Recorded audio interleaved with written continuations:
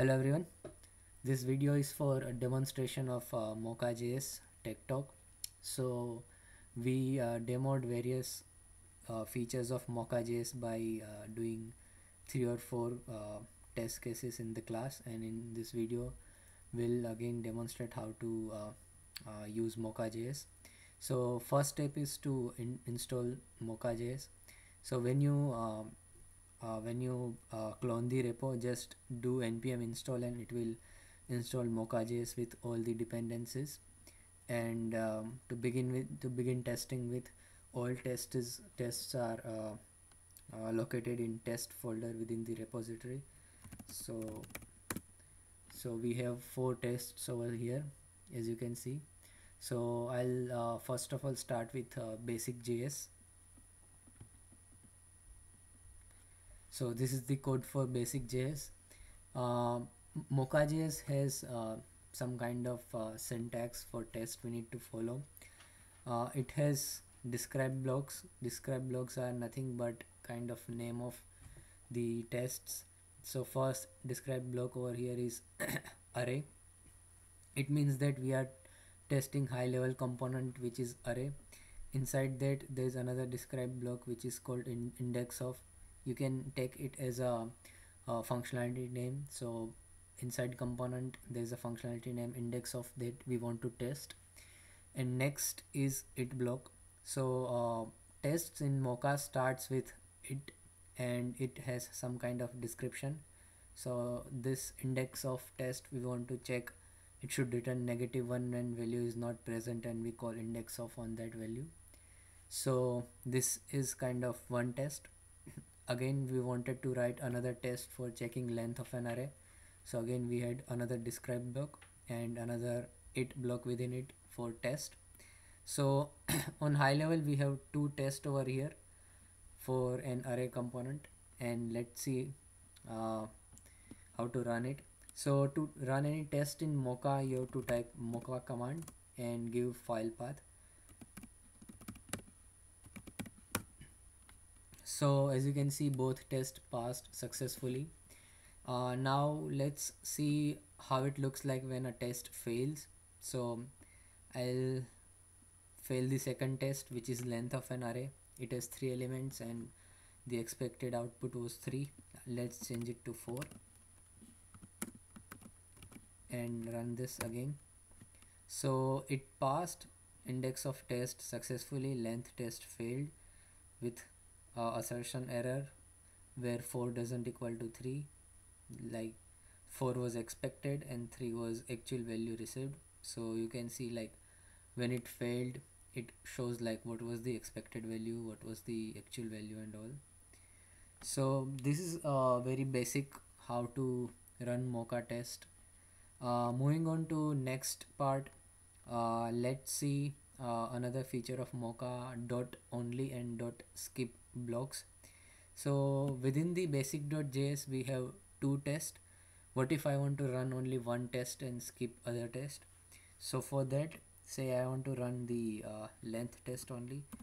So after describe, if I put dot only, it will run the length test only and skip all other tests. So let's run that again just to see output clearly. Let's clear the screen.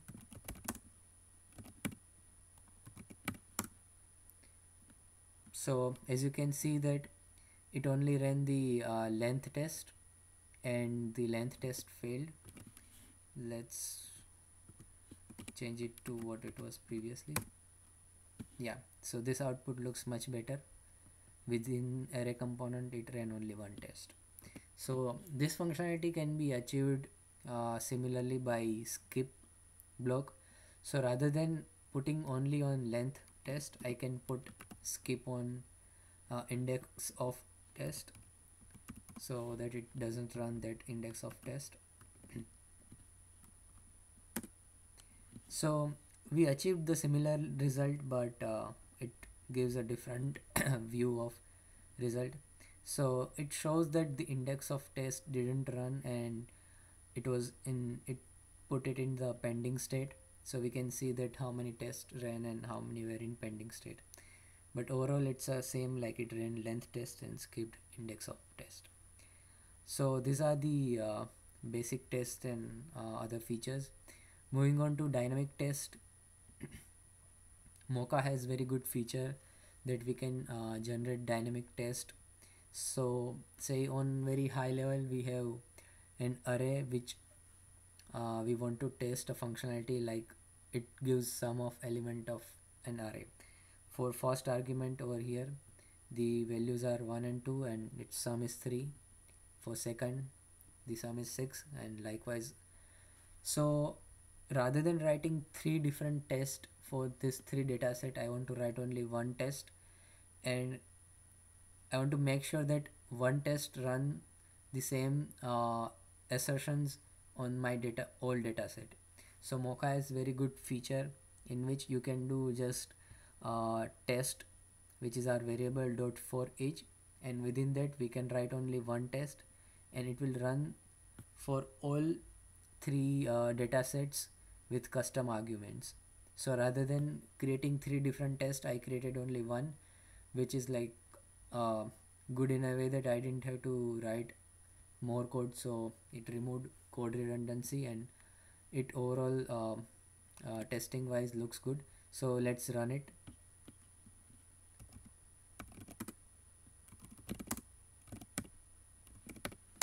So as you can see over here, it created three tests with 2, 3 and 5 args.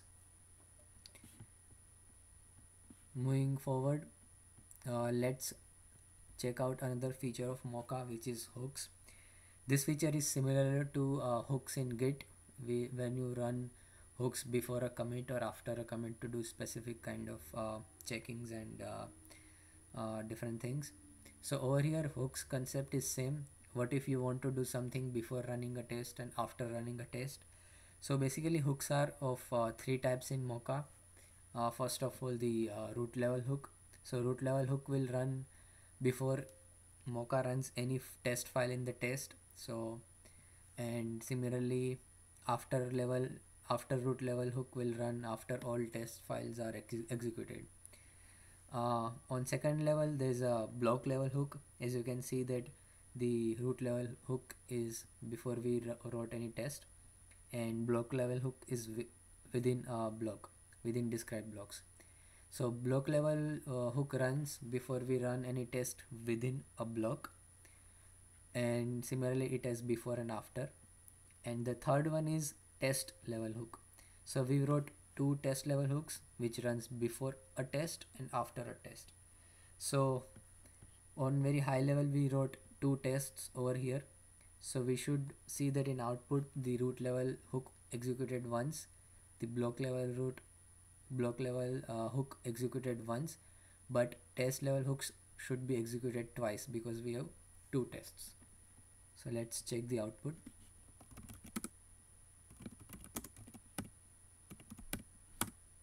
So in the output, as you can see that first of all it ran hook, root level hook, the before hook, then block level before hook, then as we can see that surrounding a test there is a test level before and test level after, and similarly for the second test level before and after, and at the end block level and root level after. So you can use those hooks to make your test look better and remove the code redundancy and code duplicacy. And in our last example we'll check the code for our homework 3 code.